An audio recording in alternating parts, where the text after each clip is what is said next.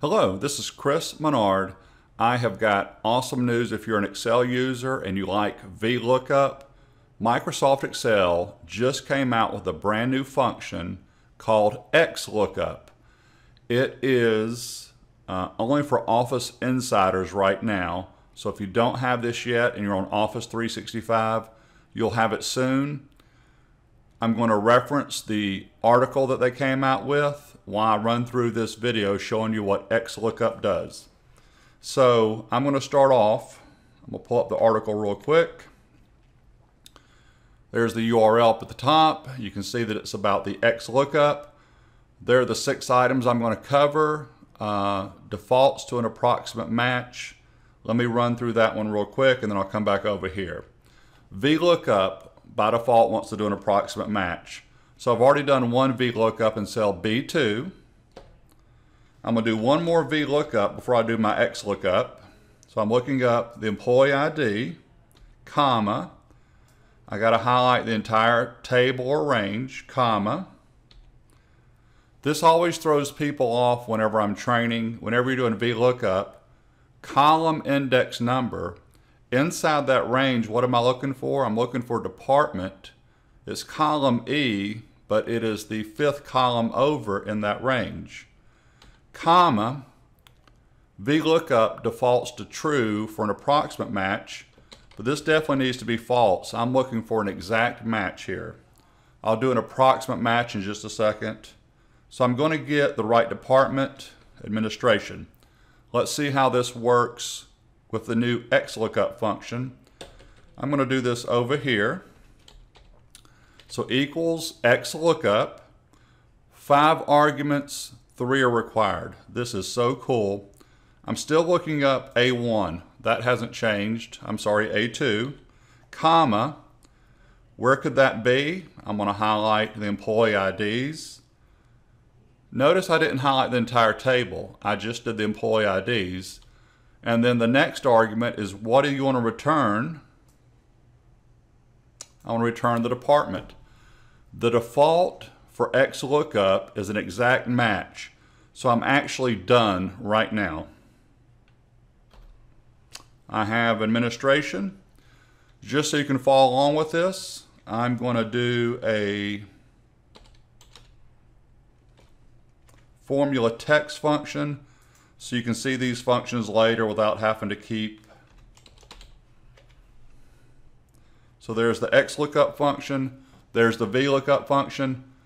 I'm going to go back to that article in just a second, but another point is with the VLOOKUP, I need to, in my range, put in their manager. So I'm going to right click and insert, shift to the right. So watch this.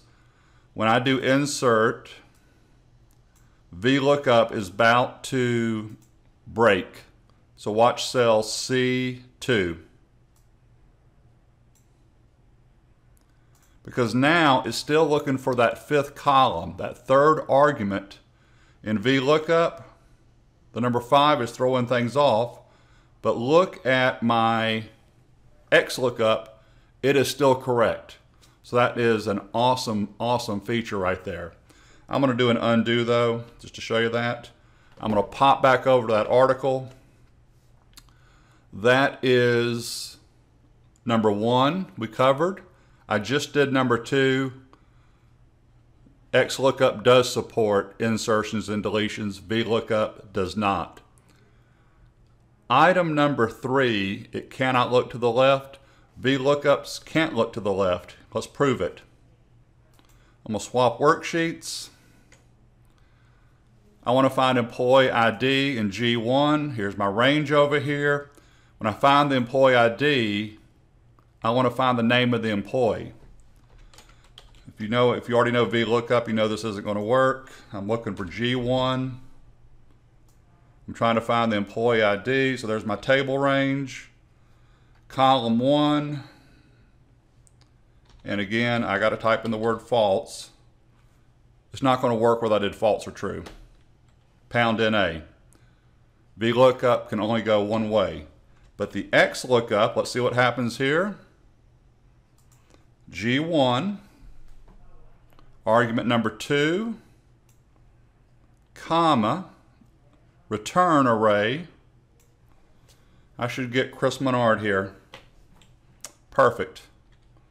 There you go. Let's test it one time. Helps if I type in the right. There you go. There's XLOOKUP. It looks both ways. Another item, and before I do this, XLOOKUP works with VLOOKUP, which most of us use. Most of the time I'm doing a VLOOKUP.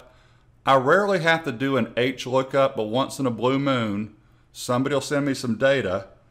So I wanted to see if the XLOOKUP will work with HLOOKUP, horizontal.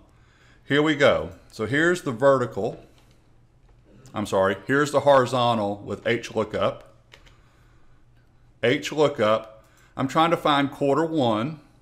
And if I find quarter one, I want to know what's the gross profit, which should be $25,000 looking at this data down below here. Okay, comma, table array, comma, instead of saying column index number, because I'm doing an HLOOKUP, it has row index number, and this really throws people off during training. It is 4. Because inside that data range, the 25,000, the gross profit is the fourth one down. False again. 25,000. Let's check this real quick. I'm gonna make it quarter two. I put a drop down in here. I should get 36,150. Perfect. Let's go see if it'll work with an HLOOKUP. Let's go see if it'll work with an XLOOKUP. Sure it will. You know it's going to. I'm looking up that. Comma, lookup array. Let's pick up the total, comma, return. This is so much better than H. It's already false. I'm good. Watch this. Same principle as step number 1 a second ago. When I inserted that column and shifted to the right, VLOOKUP broke. Well, if I insert a row, HLOOKUP will break. But XLOOKUP is still working. There you go. So there's an HLOOKUP working with XLOOKUP. The next one I want to do, this is another cool feature. Let me point this one out real quick before I do it. So we've done the first 3. I'm going to do the 5th one right now. Cannot search for the next larger item. Again, they're talking about VLOOKUP can't. But let's see if the XLOOKUP can, because they're claiming it can. The VLOOKUPs I've done so far have all been false. This one's going to be a true, so when I do the XLOOKUP, I'm going to show you how to make it true, because by default, XLOOKUP is false. So if you purchase $750, your discount percentage, I'm looking in row 12, should be 2%. So equals VLOOKUP, the 750, comma, the table array, perfect, comma, looking for the second column. This one needs to be true because if you purchase $750, you get a 2% discount. But if you purchase $775 or $790, you still get a discount. So this is why this one is not false. 2%, let's test it. I'm going to change the 750. We'll make that 775. I'm still getting the 2%, but watch what I can do if I want to. Here's your XLOOKUP, comma, lookup array, return. Now recall, XLOOKUP by default is false, so I'm actually now over in the 4th argument for XLOOKUP. I haven't had to use this yet. Are you looking for an exact match? Because that is the default for X. The answer is no. I'm going to do a -1. I should get 2%. And I do. I'm going to do the formula text for you. So you can see that right there. Now, VLOOKUP is correct, but what I'm about to do with the XLOOKUP is impossible with the VLOOKUP. If you purchase 750, you're getting 2% from my table below. And if you purchase 775, I decided, you know what? I want to bump you up to the next percentage, which would be 3. Well, instead of this -1 argument, I'm going to backspace all the way through it so you can see this. Do that one more time. So I'm on the 4th argument. I don't want exact. I don't want -1. XLOOKUP allows us to find the next larger item. So I'm going to do a 1. I should get 3%. And I did. Another cool feature of XLOOKUP. One more test before we leave here. Let's just make this 1250. They should be exactly the same. Let's make it 1251. I should get 5% versus 7%. Amazing. Back to my Microsoft article. So I've done 1, 2, and 3. I just did the 5th one.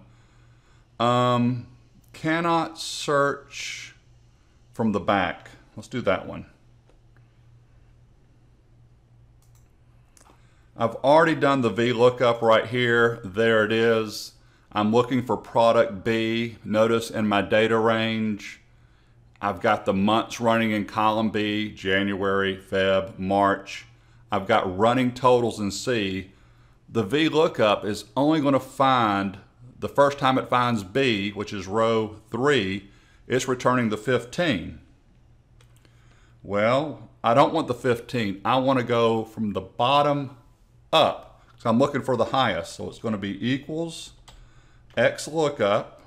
Now, you know I'm looking for product B.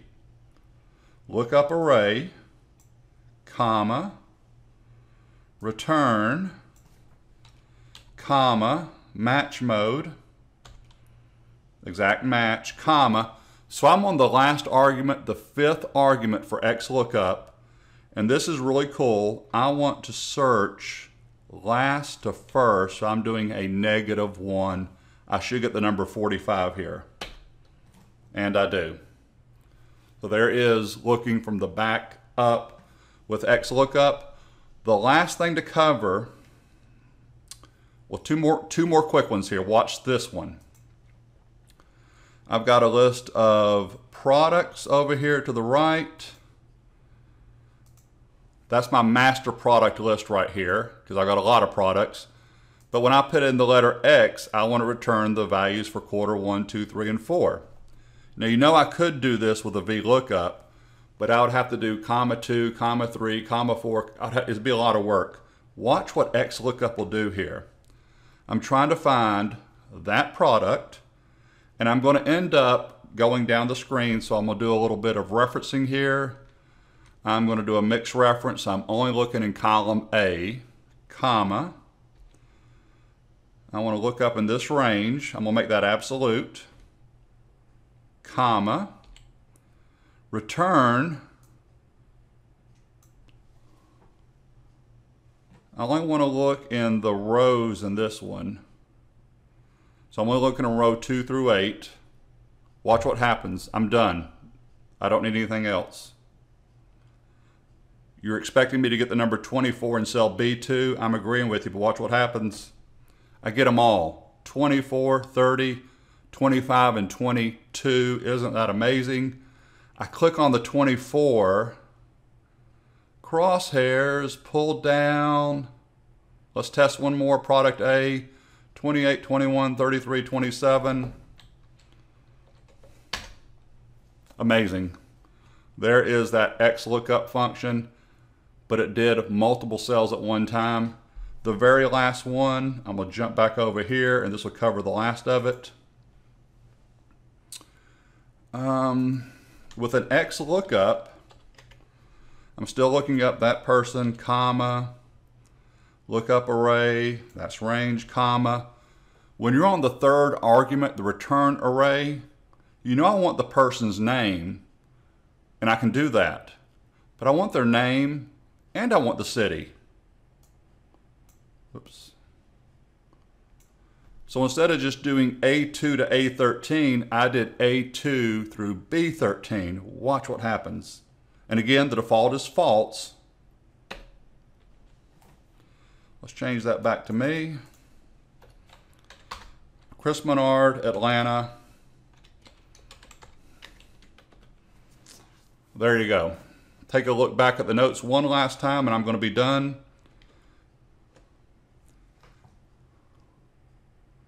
That is the number 6, reference more cells than necessary. VLOOKUP, nope. XLOOKUP, yes. Feel free to subscribe to my YouTube channel. I appreciate your time. I don't usually go this long on my videos, but feel free to subscribe. But I wanted to cover all 6 of those in one video. Only for Office 365 users. Have a great day. Have a great Sunday. A great holiday tomorrow. Thank you.